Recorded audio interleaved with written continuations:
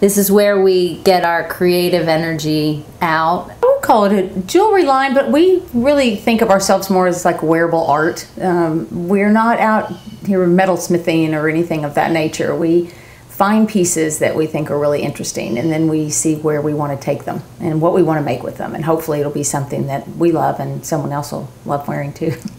When we find these treasures, we make them into something, but oftentimes there's just one, and so what that means is it takes more time to create, and it makes it unique for the wearer.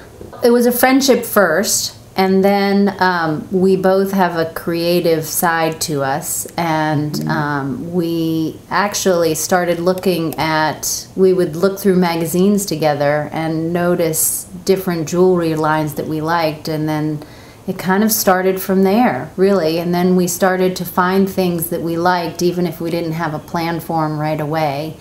And it kind of morphed into this small business that has just kind of flourished, and our friends and family and the whole Nashville community has kind of embraced our work. And you know, Nashville is so local that way. They just embrace kind of local artists, and it's just been a very supportive environment to slowly grow our business. And it's nice because I think in tandem that our business has grown, our friendship has grown. We have a lot of time together, and we have really a lot of fun together. And we appreciate each other's strengths and weaknesses, for Thank sure. heavens for the weakness appreciation, because I got a lot of those.